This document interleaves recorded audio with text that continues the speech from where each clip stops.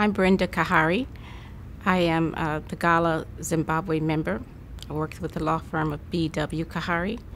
Just to give you a little bit of information on advertising law in Zimbabwe, there are a number of various statute laws in Zimbabwe that relates to advertising, but there's no specific act.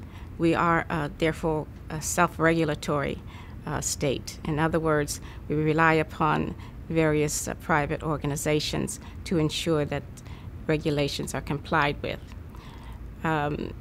Perhaps one of the most important and profound effects on advertising in Zimbabwe was the fact that about 5 years ago, because of the economic crisis in the country, the Zimbabwe government literally abolished the Zimbabwe dollar and is now using the US dollar currency.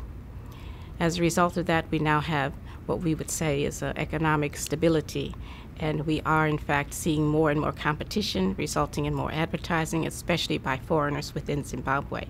So if you are interested in coming into Zimbabwe, I would think the best thing for you to do is to perhaps get clearance, especially with what I would call the PRs, that is politics, race, religion, sex.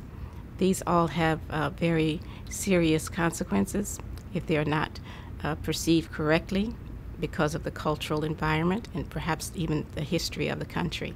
So the best thing would be perhaps to go to an established advertising media firm, but also you may need to get legal clearance.